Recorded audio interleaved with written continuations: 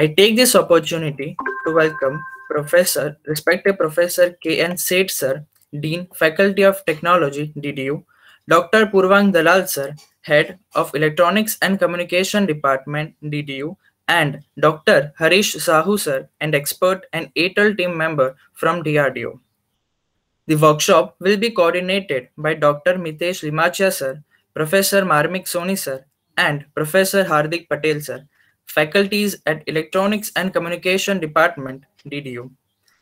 I would like to request Dr. Mitesh Limachia Sir to give a concise note and brief us about the FDP.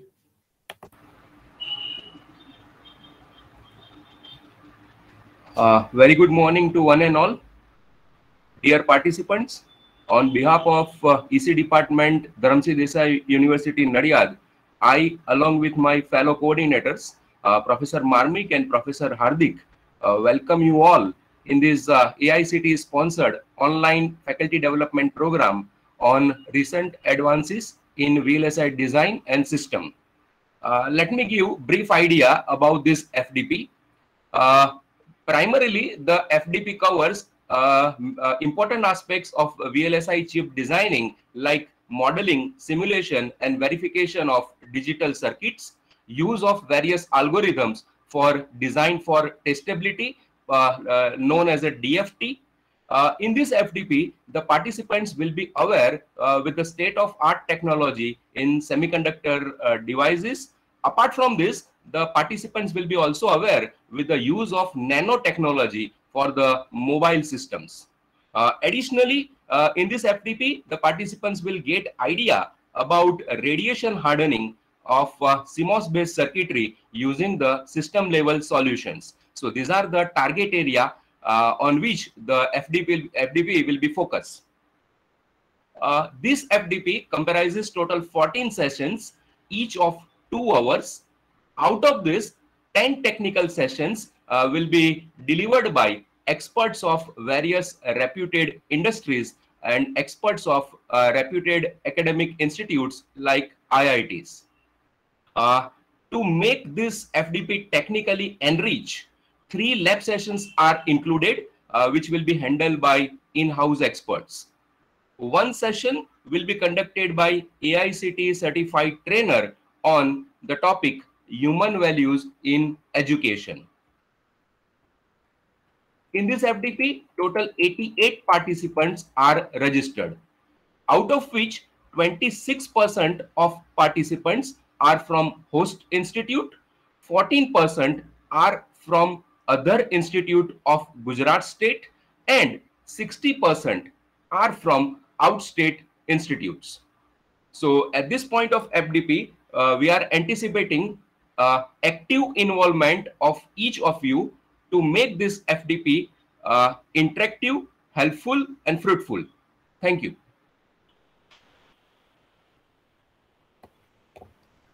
Thank you, sir. Now I would like to request Professor K.N. Seth Sir, Dean, Faculty of Technology, DDU, to address the gathering. Hello. Yes, Mitesh, am I audible? Yes, sir. Yes, sir. Okay. Hello, a very good morning to all the participants, today's speakers, the organizing team, and the invited faculty members. On behalf of the Vice Chancellor, Dr. H.M. Desai Sir, and our Director, Sri Ankur Desai Sir, I welcome you all for the inaugural session of this one-week FDP program on recent advances in VLSI design and system. This program is sponsored by ATAL. So this is the third program in the sequence. This year we are organizing in the DDU. So it has been a great takeover by the AICTE from IST. AICTE has taken over for organizing this type of faculty development program. It was very difficult for the faculty to get registered and to get the learning from the STTP programs through IST. Whereas with the ATAL, especially in the time of this pandemic, They have offered so many online programs and so many opportunities for the faculty and the practitioners to learn the advances in different areas. So this is a great initiative by ATAL, and we definitely we are thankful to this ATAL for this venture. One representative from ATAL is already there, so I express my thanks and gratitude to ATAL for giving everybody this opportunity for learning. If I introduce our university, the university started in 1968 as a small institute, DDIT, with chemical engineering department.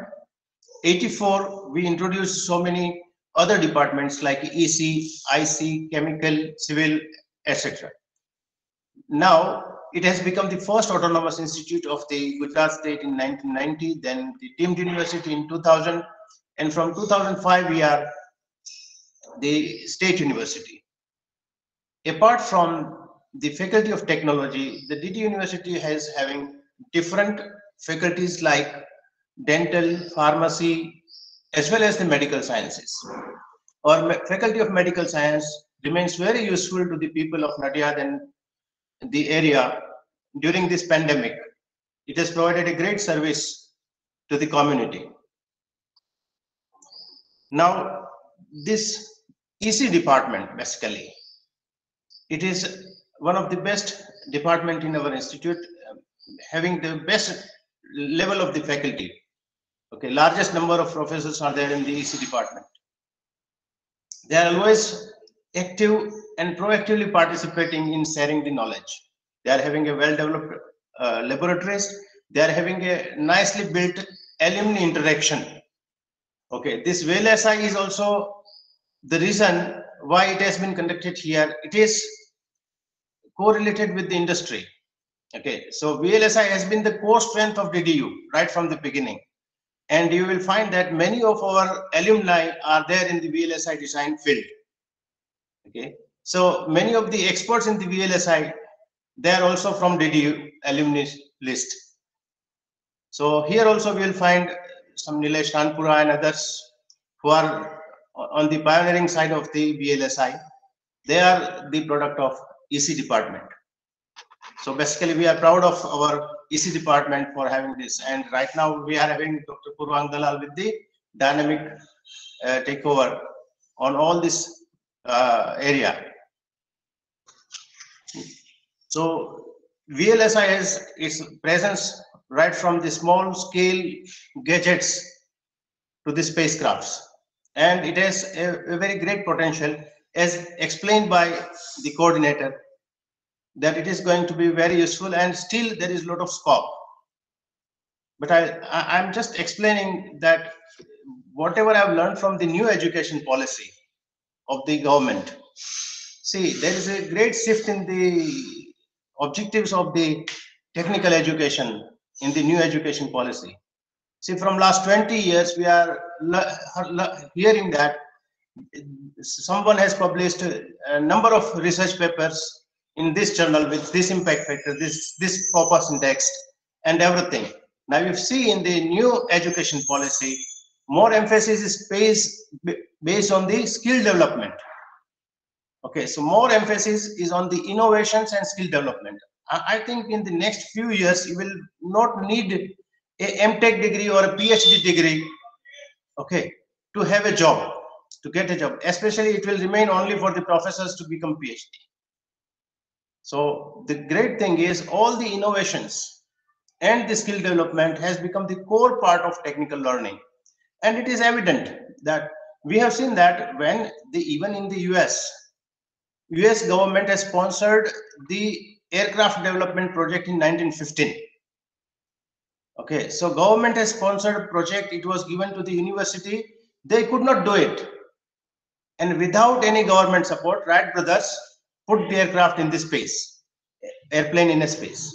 Okay, so they could raise that with the innovation. So those innovation skills are very much appreciated in US and other places. Now the government has taken over the initiative to support these innovations, support these startups at our place also. Okay, so our SSIP has also done a good task. They have initiated for all this support.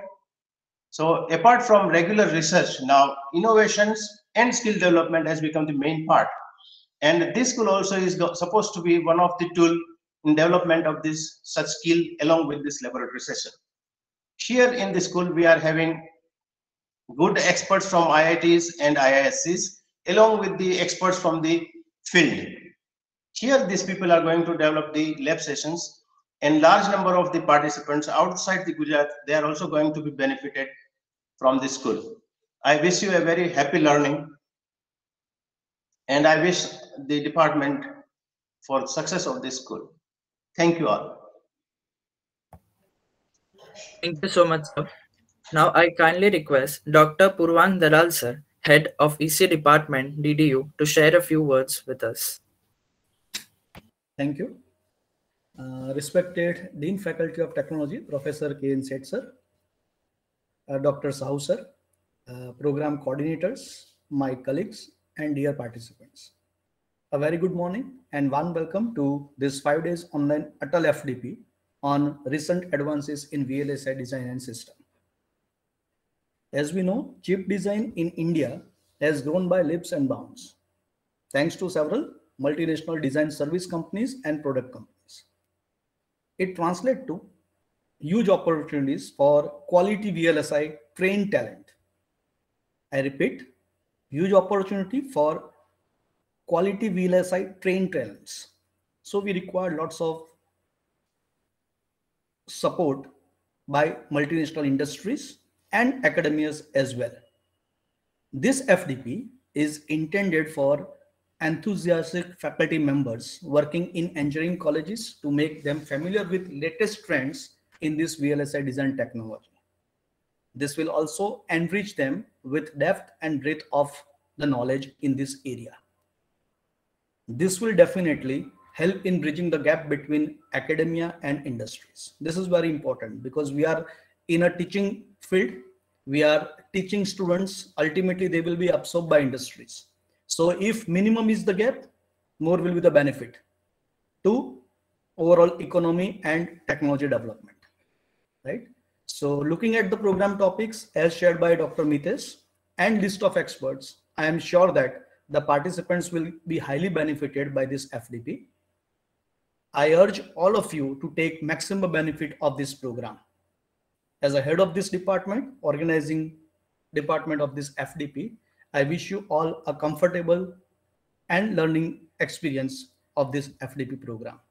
Thank you all. Thank you so much, sir. I request all the participants to stay in the meet. The first session will begin at 9:35 a.m.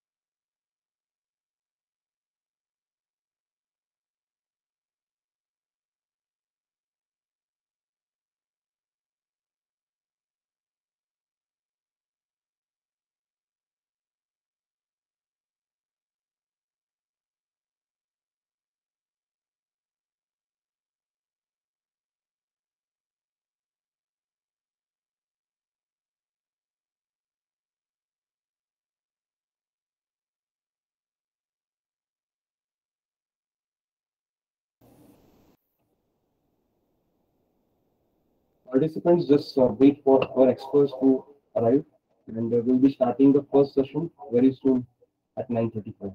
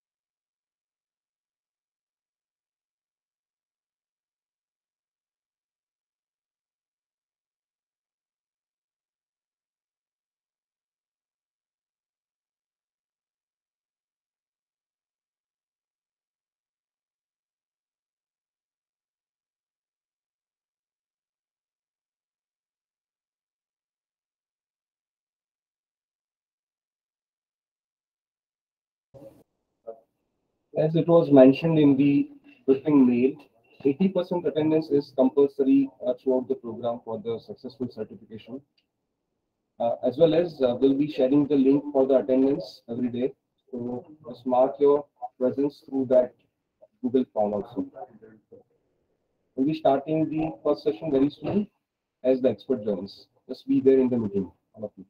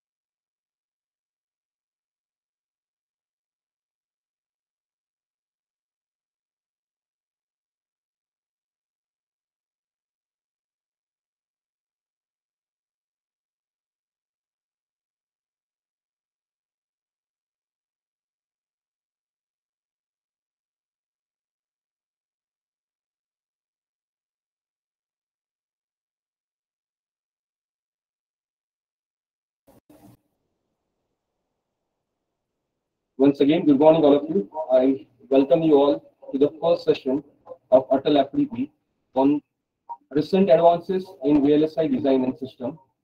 I'm honored to introduce our first speaker for the day, Mr. Nilesh Ranpura. Ranpura sir, as Dean sir has mentioned in the inauguration ceremony, he is the alumni of the EC department, Dharmsinh Desai University. He has completed his Bachelor's of Engineering from Dharmsinh Desai University in 1996. He has completed his MBA from IIM Ahmedabad. He is the familiar name for our department. He has been in the association with the department with various activities from many years, and he always extends his support. He is currently at delivery manager in the PD section at Infochips and Aero Company. He is the key player in so many years, from many years at for the growth of Infochips. I welcome you, sir, once again, and I hope that the session will be really interactive and fruitful for all the participants. So please. Thank you, Marmik, and very good morning to all of you. Am I audible, Marmik? Well? Yes, sir, you are audible, sir. Okay. Just a second.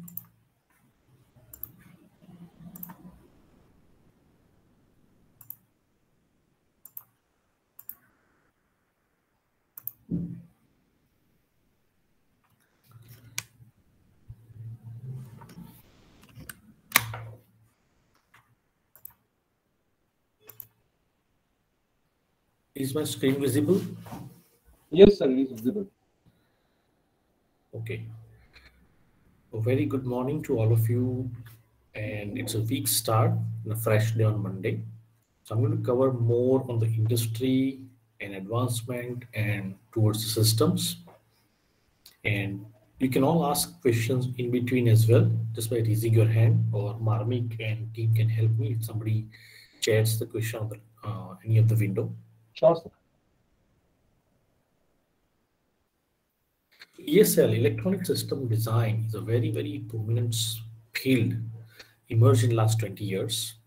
I'm going to glance through few products which we have developed in last 10 plus years. We have recently developed Clove One virtual reality device. This device ensures that you can feel the touch of objects. So if there is a butterfly sitting on your hand, you can feel that butterfly has sat on the hand. This infrared keyboard is very well known to most of you, has been in the industry for the last 5 years. The new product for human safety came when children are trying swimming. They can wear this device. It's a wearable device, and when they go inside swimming pool, and if they start drowning, the device will start giving message on Wi-Fi phone to the trainer that the person is started getting falling inside the water and he's unsafe. World's smallest fingerprint detector through USB device and through USB memory. Wearable watches and wearable diabetic meters. These are some of the examples you might come across or you might have came across in the electronic system level design field. These are already available in the market.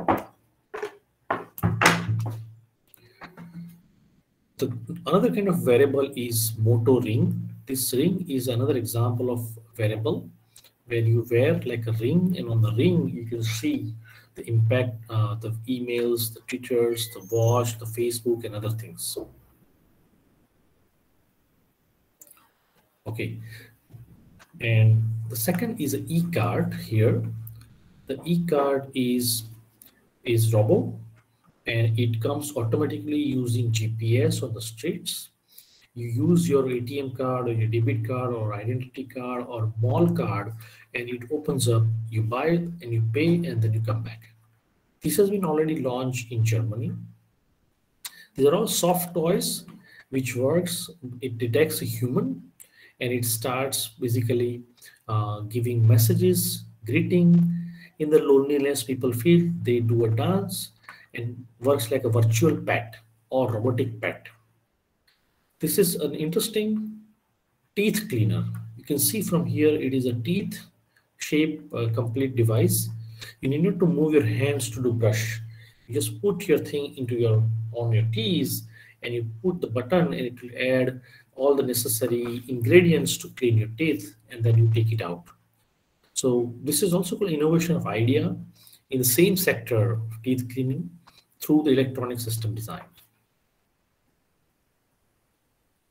The reason I'm showing you this product, it is important to know whatever design, whatever research we do, it has to be applicable to the humans. It has to be applicable to the industry. It has to be applicable to everywhere. And that's the reason I'm showing this product. And we have been involved in developing this product for our customers as well. This is my famous example which we have developed for our client. It's called Wonder Cube. This Wonder Cube can work as a device to convert built-in cable. It can be keychain. It can be phone stand. It can be camera and video conferencing device. It can also use OTG. It can convert to flash memory. Not only that, it can also work as a charging support. So if you have a battery, you connect your battery onto the device and you can charge the phone. And it can also have camera and torch light.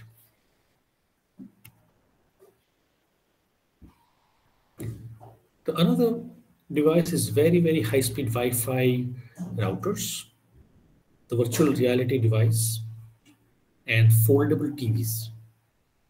This is foldable TVs. You see LCD screen is on the top. When it goes down, it becomes a small TV. By the way, these are available from Samsung and Sony already.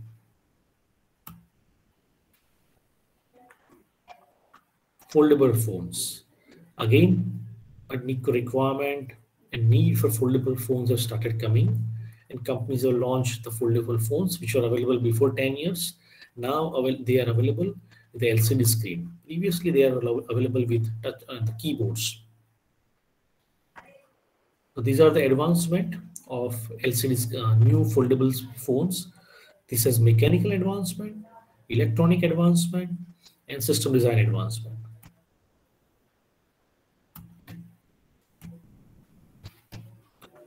Waterman wallet. So this is very intelligent piece of wallet. It is built-in power bank. It's camera. So if the wallet got stolen, the camera automatically records, it detects the face, and it has a face detection logic and transmit the signal over the Wi-Fi and GPS, and you can track the wallet. It also takes photographs, so you can, when you recover the wallet, then you can understand who has opened the wallet. More, already you have seen Google glasses like this. I'll not go into more details there. There is a bridging charger available. You can connect any other mobile phone to charge the discharge phone through this small device, and it's available on the Amazon. It's a very interesting idea. You can just connect another phone to charge another phone. Bulbs from Philips, which has 3 million hues and colors. Going beyond electronics, communication, servers, and laptops, this Rotimatic has been designed as another example of system design, where in the front, you can only see this device, just like a coffee machine or tea machine. You press the button and the roti comes out here from the window.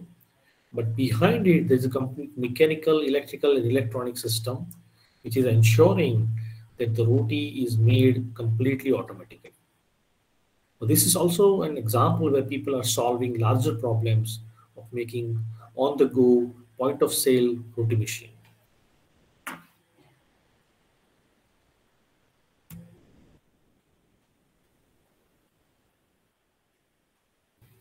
Intelligent helmet. This helmet has Wi-Fi, phone connectivity, and camera.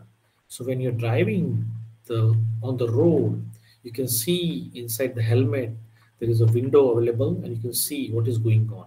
There's a back window also available, so you can turn your back side of the camera on. So if somebody's coming from the back side, you can see it on the camera. And it has a phone connectivity, so if phone comes, you can pick it up. It also has auto detection. So when the phone, when the car is approaching near to any rider, then then it will give a siren. It's flashish, and you can understand that there is a chance of accident because some car is behind you. This helmet has been available in the market, especially in East Asian countries. Completely 3D printed home. This home is basically an example, a classic live example of a 3D printing home, where the complete robotic printer was used and this home was printed. It took around 1 day to print this. This is really great example where the 3D printer took the basic raw material, the wooden material, and it was printed completely.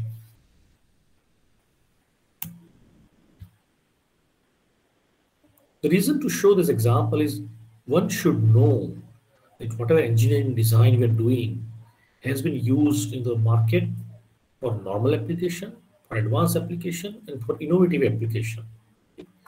This is a best example of robotics. There are 2 robots created by the company in Germany. They were our client.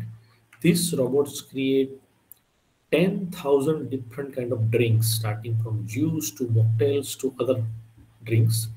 And it also serves 60 drinks per minute. Very, very fast. Oh, okay, only one type of drink in 60 per minute. If you want to create a variety of drinks, then its speed will slow down. But this is a classic example of an innovation in robotics as well. Creating a drink is not easy. Somebody will ask for cocktail, somebody will ask for juice, somebody will ask for sherbet, somebody will ask for something else. So this robot has pillars and it detects and creates automatically. How come electric vehicles remain behind?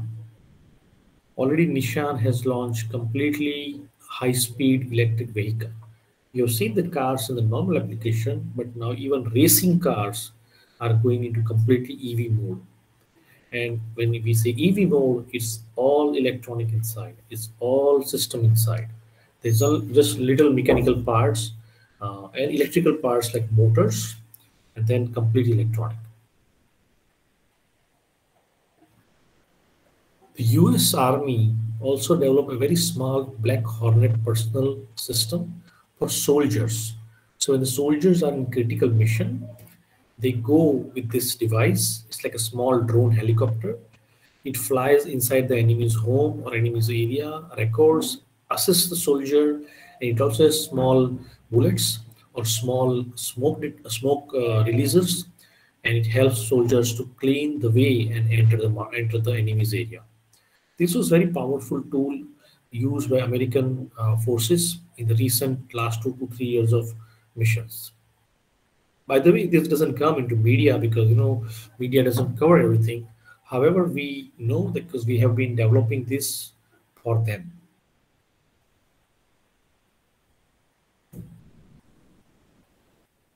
With this is Philips Hue bulbs available in the market. It can have so many colors variations in your room, electronically changeable.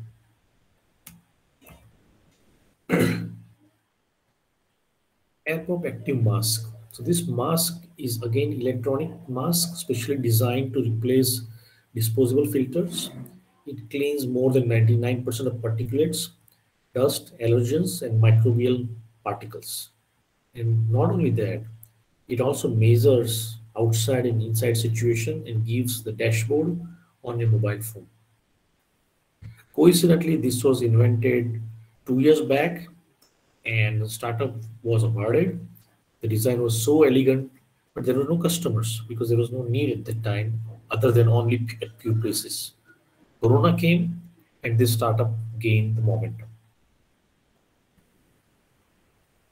Aviation industry is also going through a system change. The systems have been transformed from the normal liquid fuel based aircraft to completely electric EV aircraft, and the success has been already done. There's been 10-seater EV vehicle has been designed, which has electronics, electrical parts, and mechanical parts. This is going to be a this kind of technologies are very challenging to develop because it takes 5 to 10 years.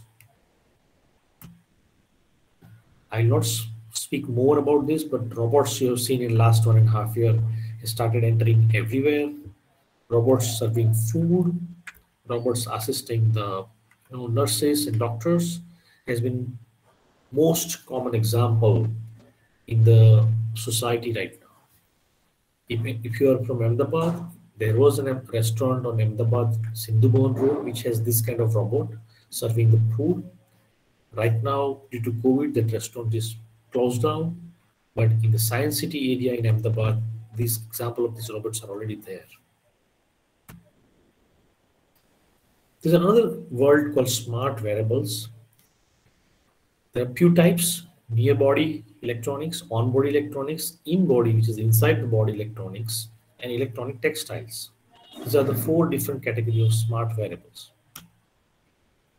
This is hearing aid, which is a category called near body because it's near to the body, not inside the body. Then on body, this is wearable position sensing, example, healthcare device. It is connected to your body, so it's on body. It measures the pulse, it measures the temperature, it measures the acceleration. It also measures the ECG. By the way, this is designed for hospitals, and hospitals are using a very effective device for patients, and it helps doctor to be more productive. In-body electronics has been the current area of research and implementation both. Oesophageal capsule endoscopy is the classic example, where this capsule goes inside the human body and there are components inside it, which is basically having an intelligent data transfer and receiving the data from the body, especially images. And this is under testing, and Once this is approved after testing on 10,000 patients, this will be a new way of diagnostic for the doctors. This picture is basically giving an example that when you have many variables connected to the human, it forms variable sensor network, and it needs to be handled better. And that can be done through a system design, or that can be done through chip design. Prosthetic hand is an extension of medical science and electronics combined. It's already there, developed, and very well example of electronic design for medical. These are the both available. The future roadmap is always evolving for wearables. Basically, anything, anyone, anytime is the goal, future roadmap for wearables. So you have anyone, means any patient needing it, any time needing it, and anything, whether it's an ear, whether it's an heart, whether it's an endoscopy, whether it's a surgery, the wearables are going to be everywhere. And these are some of the examples that how wearables is evolving. In phase 1, it is accessories. In phase 2, they are textiles, the wearable clothes. In the phase 3, it's patchable on the body. Phase 4, implantable. So this is the roadmap how evolved in the industry in last 10 years, and will be evolved between 2021 to 2025. But you can clearly see that the future is going to be implantable wearables. These wearables are already being used.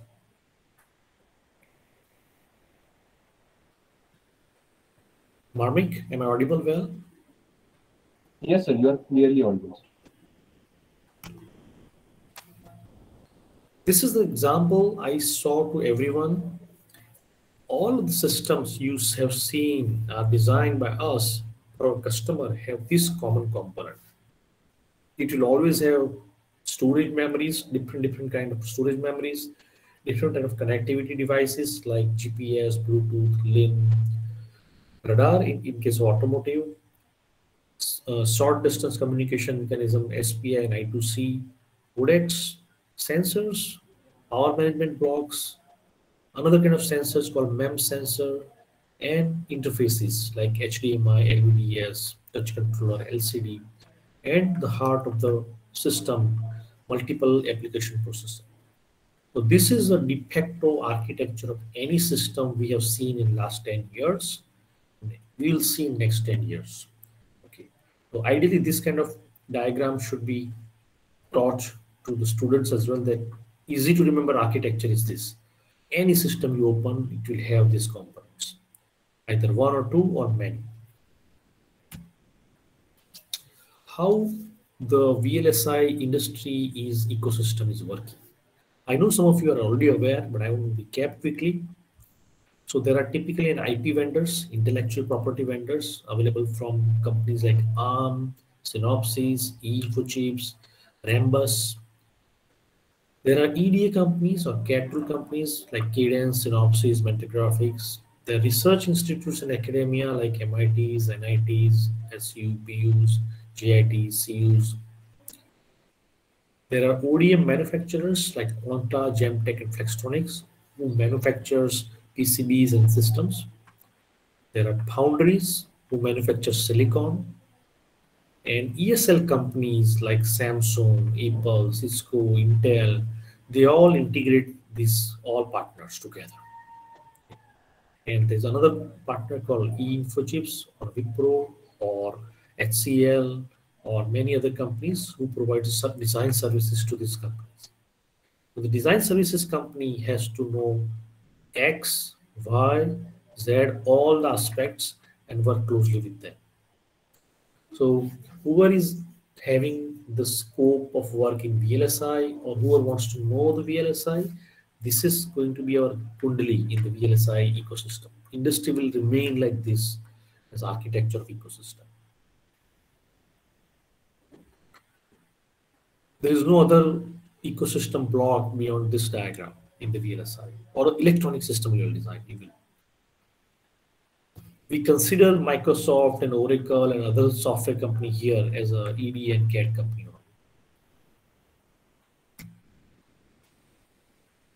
Well, what is industry is doing right now?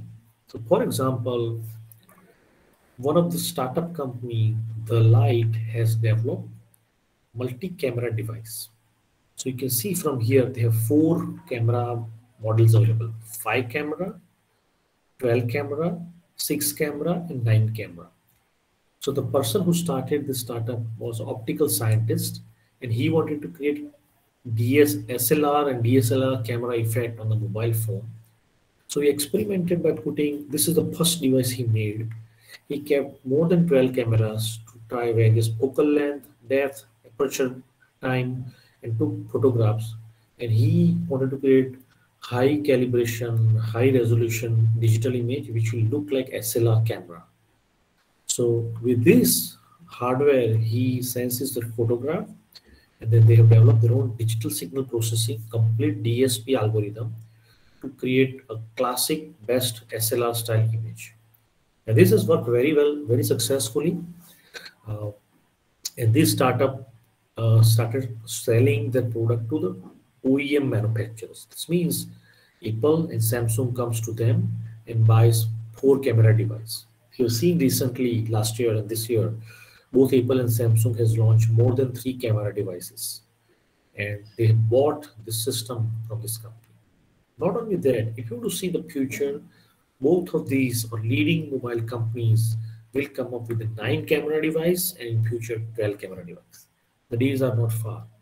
And that's where the future is what we are seeing right now. This company has made this silicon. This silicon is very complex. It has a lot of DSP, a lot of memory, a lot of processing engines, and their own intellectual property. Now, this is definitely will come in future. Head-down display system, where we have been developing FPGA for our clients, where pilot will have complete screen on his glass window or his helmet window, and he will manage the flight parameters, flight control, and need not to look up, down, left, right, inside the glass window. He'll just see everything on the screen. Gaming is another big industry. Gaming's platform is always hardware and very high processing, image processing, compute processing devices like circuits as a key component. And it has been going to be booming field. As per Gartner, it is going to grow easily 12% a year.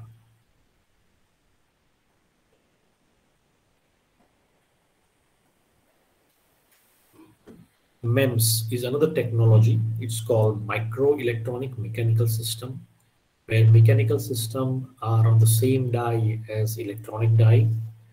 The classic example is gyroscope, accelerometer, pressure sensors.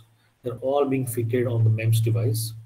And we have developed this single MEMS ASIC, which are used in multiple applications. Phone, you all have seen, when you rotate your phone, the image also rotates. So this rotation comes through this accelerometer, which is inside the any phone, or whether it's Samsung or it's an Apple. The second example is smart TV. If you have smart TV, the smart TV's remote are also very strongly connected through Wi-Fi or through Bluetooth, and also gesture control. The sports device here you can see is also gesture control. We have been also developing the same chip for automotive market, where when the car is taking turn, a very high speed turn, it measures the acceleration, it controls the speed of the car automatically and reduces the chance of skid or accident. You will never come to know because it is happening automatically in all the digital cars, but this is inherent architecture car manufacturers are implementing. Whenever the car is taking turn above 80 or 90 miles per hour, then it will automatically control the speed so that the skid doesn't happen. Same thing for motion sensing in the drone, so that drones do not collide with object or don't collide with another drone as well. And that's why you will see the two different price range in the drones. One very simply priced drone, and one is very highly priced drones like 50,000 rupees or 40,000 rupees. Because these drones have very sophisticated safety system called motion sensing, collision avoidance, and things like that.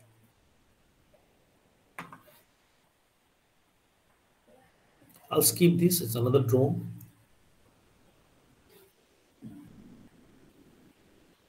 So we as an industry see these are the future industry trends. IoT will remain one of the key parameter in the industry, uh, and it will reach the market of 880 billion by 2022. The IoT market has two component, hardware and software and services. So they will also keep growing since the market is growing.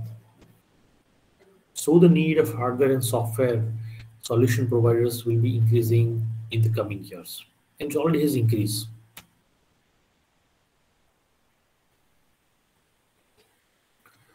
While developing these all products, we came across these challenges, and I would like to share to all of you so you should know what are the challenges.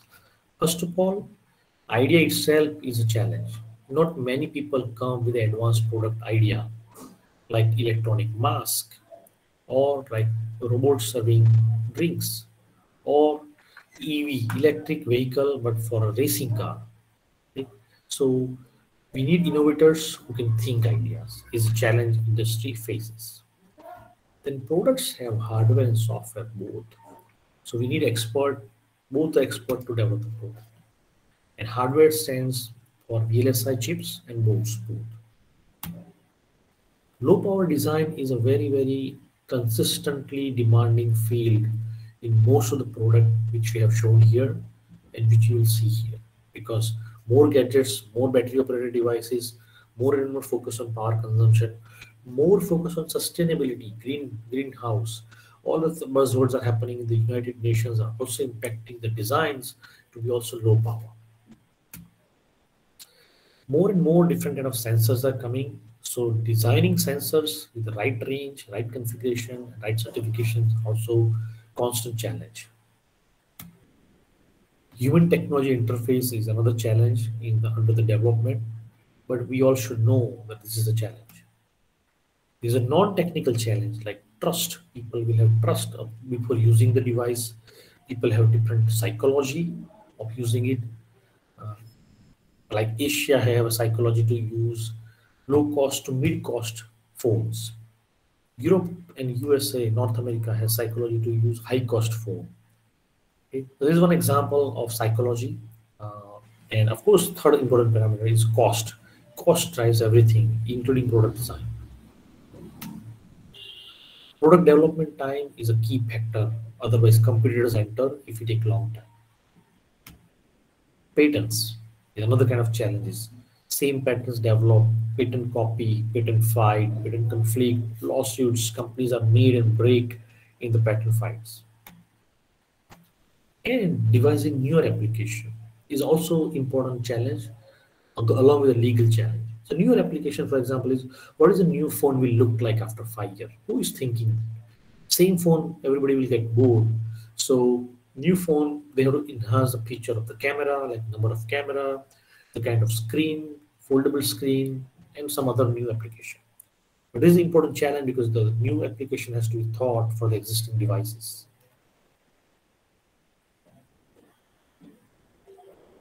The markets. VLSI and electronic system level design markets are primarily being now driven as well as executed by companies like Google, Facebook, Amazon, Alibaba, Apple, Samsung, and many companies. You can clearly see that the new entrants like Google, Facebook, Amazon, they were once upon a time software companies or a platform company or a social media company or e-commerce company or a search engine company, but they're all into the hardware design. Google has already set up the chip design firm or arm branch in India. In US already they have and have been working with them, and more companies. So the market is becoming big, richer into the VLSI domain. These are the few news came in the Times of India as how the market is shaping by Cadence, by Micron, and by other people. That India will have clearly a very powerful need for silicon and VLSI or electronic system level design, engineers, implementers, and innovators both. how we design technology, or how we shape, or how we create our roadmap in the industry. So this kind of curve is being kept in a many analysis report, and we as an industry take the guidance. Whatever technology you have heard is all there on this curve. Smart advisors, micro data centers, neuro businesses, biochips, IoT, quantum, everything is there on this curve. But what it shows is that shown in the bottom, the different colors. So the triangle color technology are the business of 10 years. That means it will take 10 years to become a reality or complete development and complete feasibility. It cannot be developed in 2 years, like volumetric displays, human augmentation, brain-computer interface. Some, like blue dots, are in the range of 5 to 10 years. That means it will come in the coming 3, 4, 5, 10 years, and it will remain till that. After that, it will vanish. The example will be augmented reality, virtual reality, crypto, wearables, IoT. So after 5 to 10 years, they will slow down, or they'll phase down, or they'll migrate into some other area. The lighter blue has low lifespan, and the no color circles is almost less than 2 years.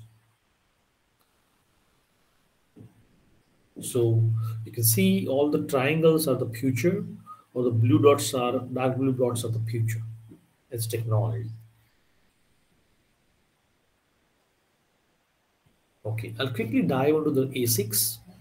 There are multiple types of ASIC, but the major are two ASICs: full custom ASIC and semi-custom ASIC.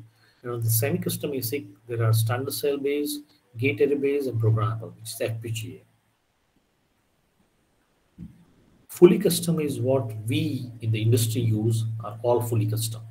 That means everything is customizable. Every minute on the internet, there is heavy traffic done by YouTube, Google, Facebook, social media, all the kind of websites, and it's increasing. Not only that, the internet applications are also increasing, so bandwidth and so the data. These are the view of very, very advanced data center devices from Cisco's and Juniper Network. Each data center has this kind of module, and each of this module has this kind of chip. And we are designing right now data center chips for all the producers like Cisco's and Juniper's. I'll skip this since all of you are from engineering academia. I'll not give an overview of what is 16 nanometer technology, what is CMOS, etc. But at the end, the nanometer is human hair is 80,000 nanometer, and we are operating into the lesser and lesser size than the human hair. And when we work with 3 nanometer, 5 nanometer, you can see it's a cell size, DNA size, and carbon nanotube size. So hemoglobin cells, for example, 5 nanometer. So right now, we are developing 5 nanometer chips already, and we have done for 3 customers. So as the geometries go smaller, the devices will become more sleeker, more smaller, more feature packed. Earlier, we used to have planar CMOS, and then it became the 1D and 2D FinFET. So the gate becomes vertically upward. And of course, it gave a benefit of high speed.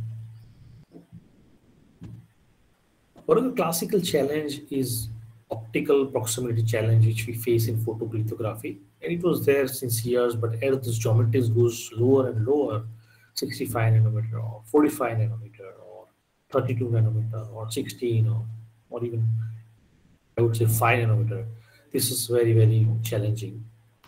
And for example, if it's an original layout of the mask, then we have to merge 2 different masks, the blue color and the saffron color, and merge it into the masking pattern.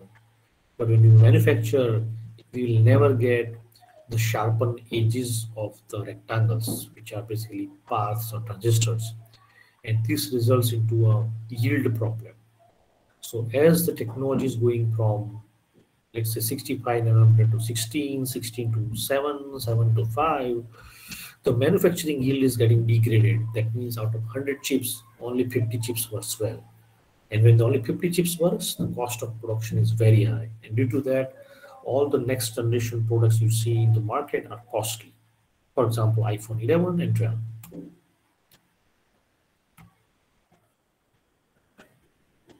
I'm keeping this ASIC design flow here for a quick understanding. Very quickly, you can see that the RTL is done always in software, the front-end design. The synthesis is where the transition happens from soft code into the circuit block diagram or digital block diagram. And when it goes to floor planning, it becomes a pure circuit in terms of CMOS transistor. And then the place and route is all function of current, voltage, frequency, and die size. And then finally a GDS2 comes out. Let me pause here if you have any questions. 1 second, there's a lot of noise on my background. Pause it. I'll pause for a few seconds if there are any questions in between. Participants feel free to ask questions.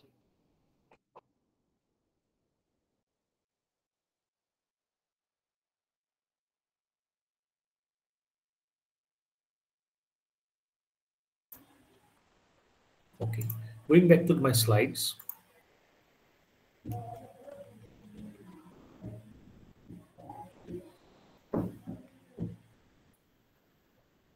These are some of the lower geometry projects which we have been doing. 7 nanometer is a predominant here and here and here. 7, 16. Excuse me, sir. There is one question from Yogesh Tiwari. He is asking that, is there any dead end for scaling of the dimensions? Good question, Yogesh. Really admire that. So at every technology, no, the dead end came, but industry and academia jointly took the challenge, which was a dead end, and went and created an open gate. So the new technology was invented. So there is no dead end. It will not be. Moore's law is going to remain because when the dead end comes, people are sitting together and finding solutions. So when, let's say before 20 years, when I was in US, I thought, oh, 16 nanometer is the last technology. Nothing will come after that. But people invented 12, people invented 10 nanometer, people invented 7 nanometer, people invented 5 nanometer. So how they invented it? They completely changed the transistor. Nobody uses CMOS nowadays in the last 5 years. Nobody uses CMOS. Everybody is using FinFET. So when students graduate, they will have to learn FinFET and not CMOS in the industry. Soon after 2 years, 3 years, FinFET will not be the basic component. So you can see when the dead end came, the innovation happened and the fundamental block called transistor itself is changed. The architecture of transistors changed by industry and academia, and then the dead end was removed. So that's called innovation. People will fundamentally change the architecture of several things.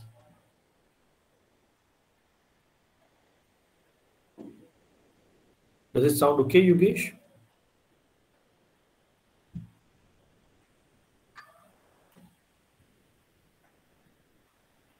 Yes, Nilesh, thank you. Yeah. So just to answer, let's say after 3 nanometer, what will happen? So there'll be a circular transistor, which we call carbon nanotube, right? So the transistor is totally changing its shape from planar to 2D and from 2D to circular. Right? The basic architecture of the transistor is changed, and hence we can design more and more smaller devices. This is a typical example of 3 silicon which we have developed. You can see there are blocks, there are modules, there are IPs, intellectual properties. They were developed at 16 nanometer. And these are some of the largest chips, very large chips actually. You can see from the die size 25 mm by 25 mm. This kind of chips are not there inside mobile phone, but this kind of chips are there inside the laptops or televisions or LCDs or data center. And when the chip size is larger, there are a lot of challenges of power, area, and timing. So going more inside the view of a networking chip, so this has blocks like Wi-Fi block, VA block, memory block, intellectual property block,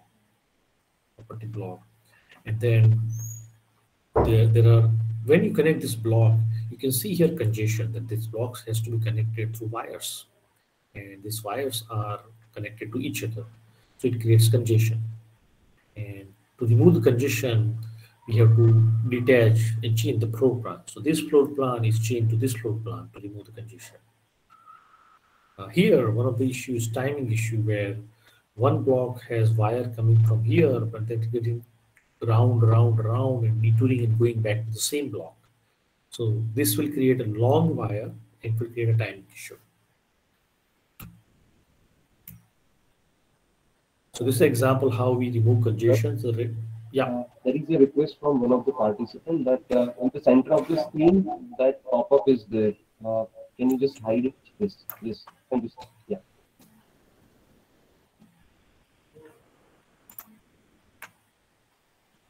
So this RAID congestion is getting removed by efficient floor planning. So you move the block back and forth, left and right, east to east, north, south, and then the congestion is removed for any chip. When congestion is removed, you achieve time.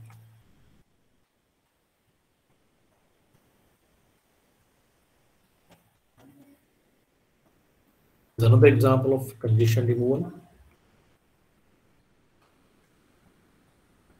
Typical challenge of chip design is higher runtime. When we run any silicon on a simulation regression, this is a typical hours it takes. 3 hours for floor plan, 43 hours for placement, 20 hours for clock tree synthesis, 70 hours for routing and optimization, 22 hours for metal fields, 40 hours, total 198 hours. That means one iteration we do one change of transistor here and there, or wire, or any other change designers comes up. It takes 8 days to run. In any product or any project which we have done in last 20 years, we used to have minimum 25, 45 iterations of such thing. So you can multiply 45 into 8. And those are the number of days which take any silicon to design. And that's why it takes 1 year or 1.5 years. And that's why Moore's law is also 18 months.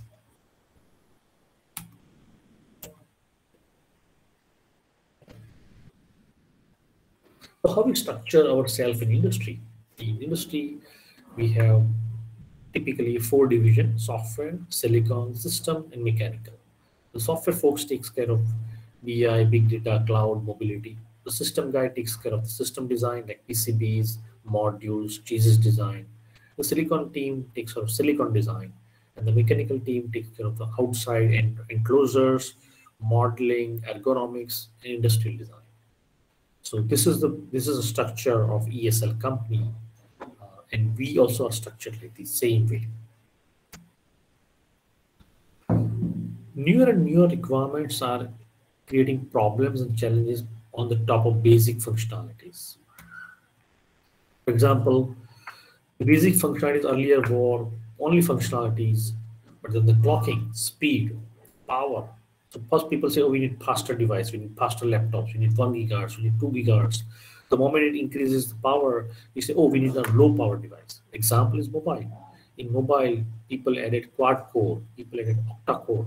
But the moment you increase the frequency of the mobile phone beyond 800 megahertz, the power consumption increases. The moment power consumption increases, you need power management techniques, heat sinks. None of these are there in mobile phones. So what we do, we apply power design techniques. Once we solve the power problem, then comes security and safety issue. All the electronic devices are vulnerable to security and safety, especially in phones, especially on a mission critical like aircrafts, car, and also performance sector. People are asking, okay, the devices or the electronic systems for the performance. We solved the performance, now they're asking we need most efficient software. So any ESL, electronic system level design, is constantly evolving in some of these parameters, and the new layers are being added here. Okay. The new layer here will be added will be sensors after software. Sensors are creating more and more different challenges.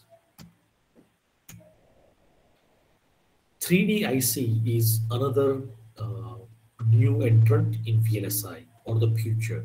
More and more ICs are getting connected like this way. There's a die 1, die 2, die 3, die 4, die 6, and they're all connected through interposer. And then it is connected through a connecting balls onto the circuit board. The classic example of memory is memory. The memory is like 256 MB, 1 GB, 5 GB, 10 GB, 256 GB are using this kind of 2D and 3D ICs, purely 2D and 3D ICs. Sorry for some background noise in my house because there is some marriage related events are happening. People are moving here and there.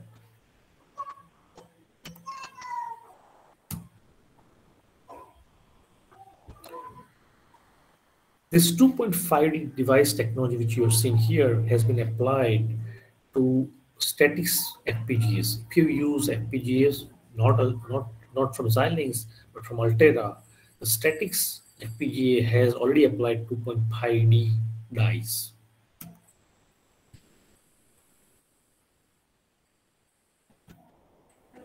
Another interesting technology is space ASICs, where you need to apply the radiation hardening techniques, then redundant techniques, and it is also one of the very challenging field.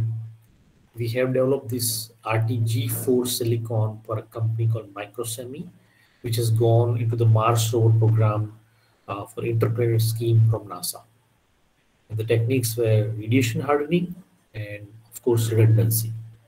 Redundancy means that for every function, there are 3 silicon. So if one silicon fails, other silicon comes up. If another silicon fails, third silicon comes up. Then there's a redundancy at board level. So if one board fails, second board comes up. Second board fails, third board comes up. And inside the silicon also there is IP redundancy. So if there's one IP on the die, all the silicon fails, the second IP will switch over. So that's the triple redundancy.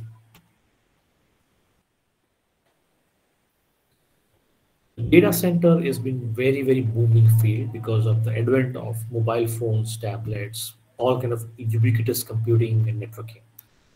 So recently we launched world's fastest programmable router and switch.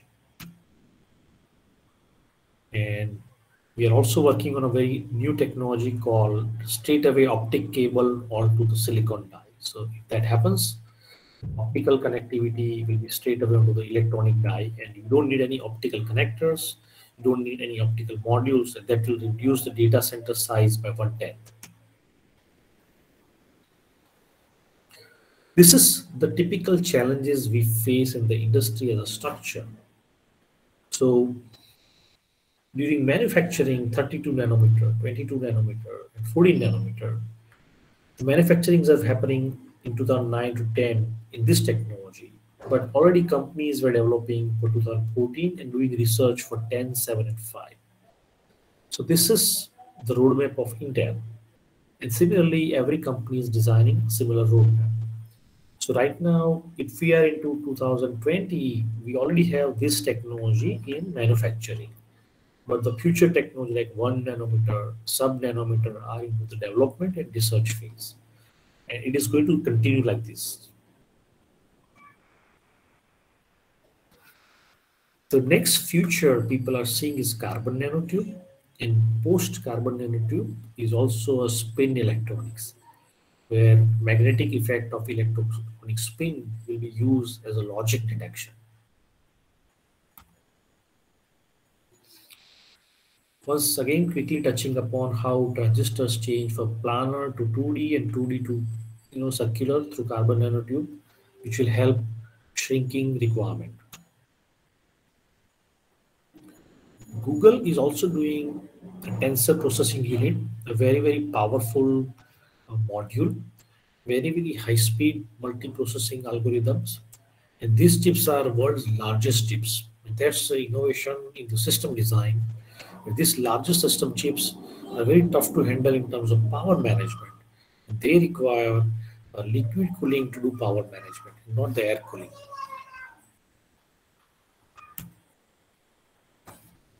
What we see skill gap in the technology domain, industry is looking for sound fundamentals, projects which people are doing, good design thinking and testing thinking, problem solving skill, and system level architecture understanding, not implementation. So this is the missing component right now. As an industry, we always realizing there's a skill gap of system level architecture understanding, not implementation, just understanding how to connect bigger picture, how to connect the dots, and of course, attitude of continuous learning. If there are these 6 bullets in engineering fraternity, then innovation will constantly happen. So that is it. Thanks a bunch, everyone, for your support. The floor is open for question and answer. Together, industry and academia, our dream is common. Don't limit your challenge, challenge your limits. And I'll have this floor open for any question and answer anybody has about anything, any technology, or anything in terms of engineering and system.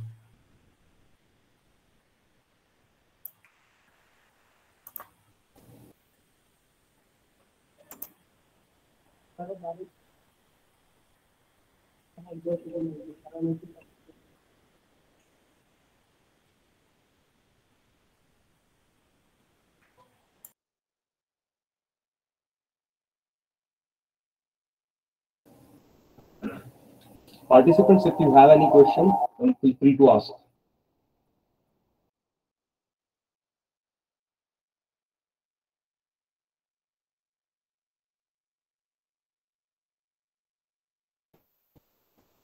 So there is one question from Amit V. Patel.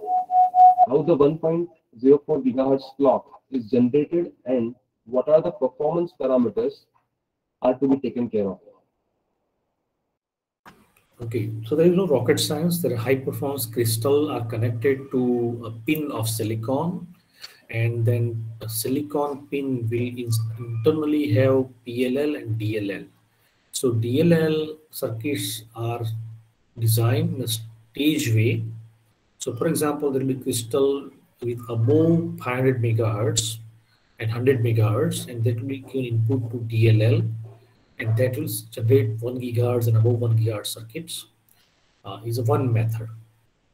Then the performance parameter are actually a very architecture specific. So for example, on any silicon, you will not have every block, every IP working at 1.6 gigahertz. You will have processor working at 1.2 gigahertz. You will have memory working at 800 megahertz. You will have Ethernet module working at probably, I would say 5 gigahertz. Because the Ethernet cable connectivity speed is high. So there will be a multiple modules on the silicon which are working in the range of 800 megahertz to 2 gigahertz. And then they average it out after architectural calculation, and they call, okay, this silicon is working at 1.6 gigahertz. Okay, but primarily the performance is of always a processor. Processor should work at 1.6 gigahertz. SPI or I2C or USB or others will not be working at that frequency. How to tune the performance is purely architectural decision. In order to improve 1.6 to 1.7, you need to change the architecture, imply the different kind of, it's called double-sided flip-flops to implement.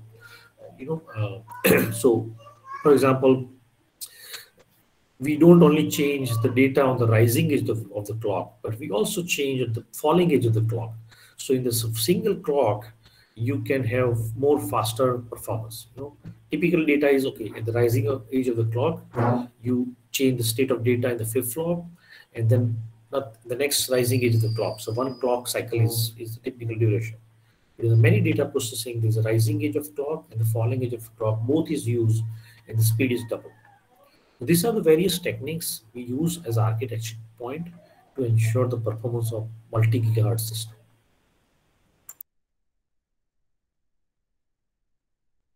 So there is one more question from Yogesh Tiwari. He is asking that you were talking about space ASIC and about switching between onboard IP to another. What happens if the switching mechanism gets affected by the radiation? Then the module switching happens. Also, there are also 3 modules, not only so 3 silicon, 3 IPs, and there are 3 modules. So in the one module, if switching fails, the other module card, it will on, it will start on. Okay. And of course, you are right that there can be some chance that it fails, but that statistic is done by a typical space agency. And they say that IP switching error will happen only in XYZ condition, not in all chips. If it happens in all chips, the next card will work. If all the card has this problem of switching because of the radiation, that scientific modeling they've done, and they've come to this conclusion that this is triple redundancy is needed, because occurrence of switching algorithm or switching logic or switching cable circuit, whatever it is, at board level, all failing together every in condition is 0.0000 certain percentage of probability. Okay? So based on that, the triple redundancy what is key. There's one company which is designing man missions with humans on the space. So they have created 7 redundancy algorithm. So they said if humans die, it's risky. For example, Kalpana Chawla. Right? So those space missions, NASA is applying 5 redundancy, 6 redundancy, 7 redundancy as well. So that's how we mitigate the risk. There is no 100% surety. Yeah, always there is a chance of something failing. Is Murphy's law actually.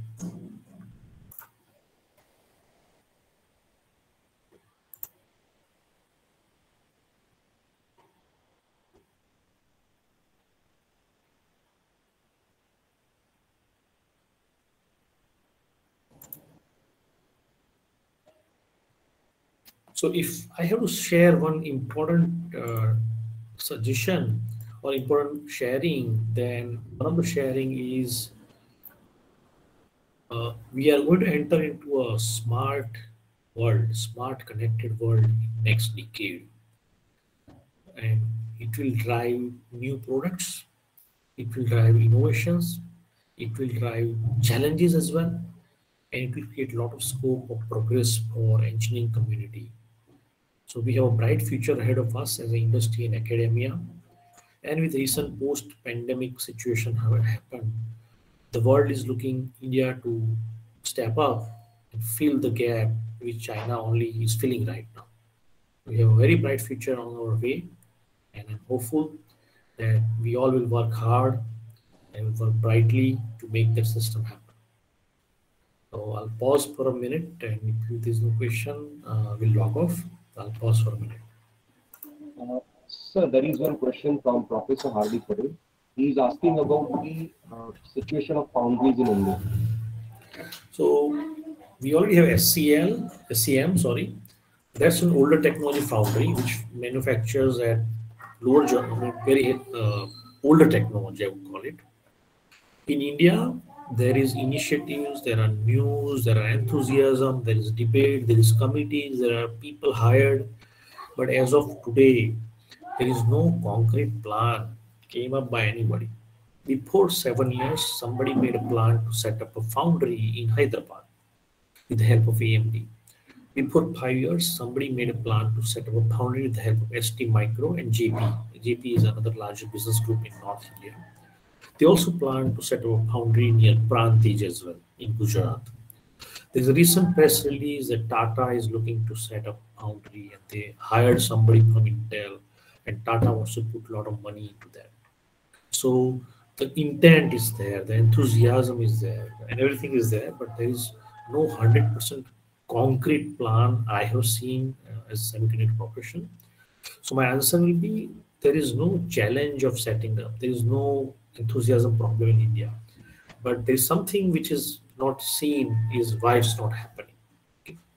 So if I have to answer that why it's not happening, it's ecosystem. To set up a foundry, you need an ecosystem of millions of liters of water, clean water, highly uninterrupted electric power supply, manpower ecosystem, because foundry needs manpower who is aware about chemicals, who is aware about physics, who are aware about mechanical instrument, if instrument falls, repairing them, and then ecosystem of testing houses, ecosystem of designing companies, all of that at the same place, not at the different place. So such ecosystem is not there in Bangalore. In order to supply water, you need the place to be near the seashore. Okay? The Taiwan is leading because it is surrounded by sea, all the area of the Taiwan. Same for Japan, same for California. Okay? So where to get highly uninterrupted water supply and electricity supply? In India. You will come to know only one or two states in your mind. And that will consume huge things. So these are all nitty-gritty, which is complicated but not unsolvable. I see in next 10 years it will happen. It will not happen this year. The move has started. It will happen in next 10 years.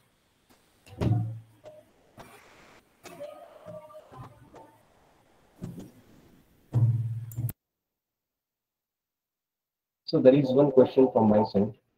Almost all industries these days are concerned about the environment and sustainable development of their path for the future. So, sir, beyond the power consumption, are we looking for the VLSI industry is looking for any kind of changes in the current processes for the sustainable future? So you rightly say, right? Like it is not an easy subject. Sustainability and green, is not an easy subject. There are millions of dollars being planned, executed.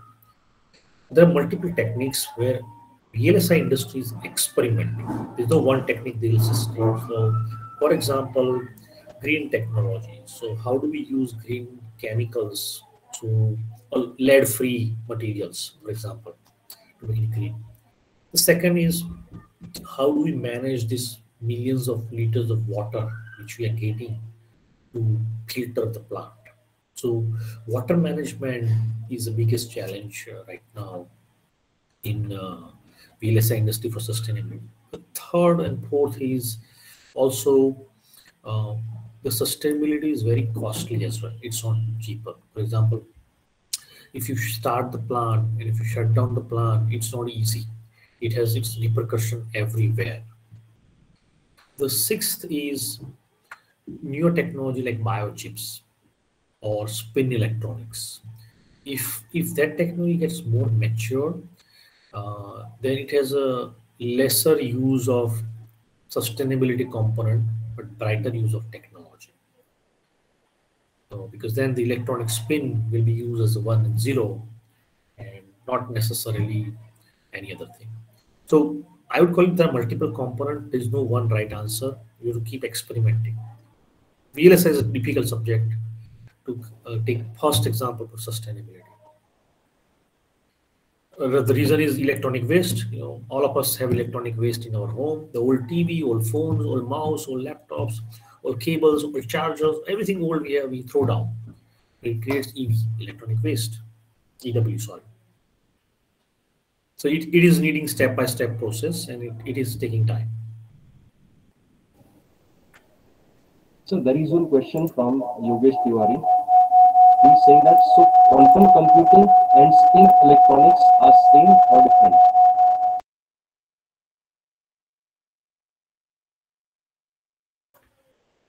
Maybe Yogesh, I'll take it offline. They are same in my view, but the quantum computing has many subcomponents, and one of the subcomponents is spin electronics.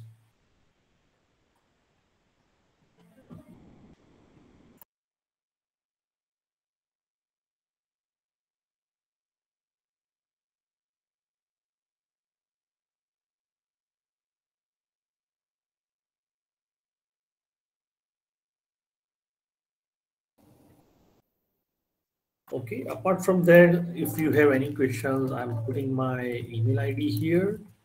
So you can connect me offline, and I'm putting my phone number on the chat window. You can connect your questions or any discussion point over the phone, WhatsApp chat, or any communication medium.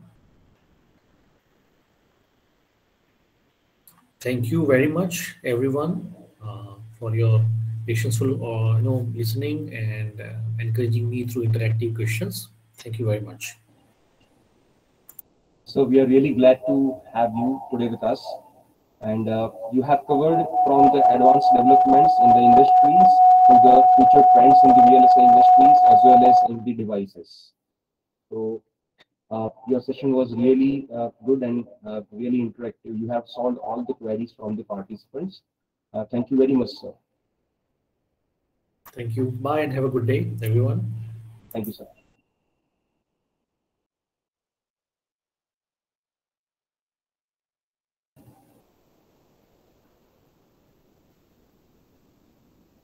Dear participants, we have the online inauguration ceremony centrally arranged by the AICT ATAL portal. So for that, the link I'm providing you over here. So you are required to join that ceremony online. It will be there from 11 a.m. onwards.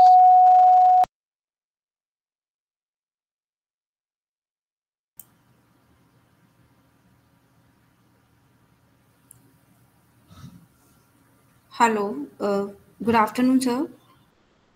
Marmik, sir. Good afternoon, ma'am. Sir, can you please repeat what you said just now because there was lots of noise when you Yes, were yes, yes, ma'am. Yes, ma'am. Ma'am, AICT ATAL platform is arranging the central inauguration ceremony at 11 a.m. So we are expected to attend that ceremony, and for that, the link I have copied over here in the chat box.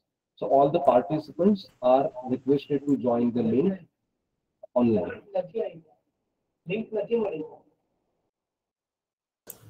Sir, how will the attendance be captured? Will there be a separate link for that?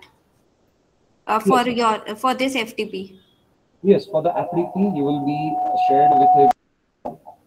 shared with a Google form. You are required to fill up the details in that Google form for the attendance daily. For every session? No, daily one link will be shared. One form will be shared with you. You will be filling up the form. Okay, thank you so much, sir.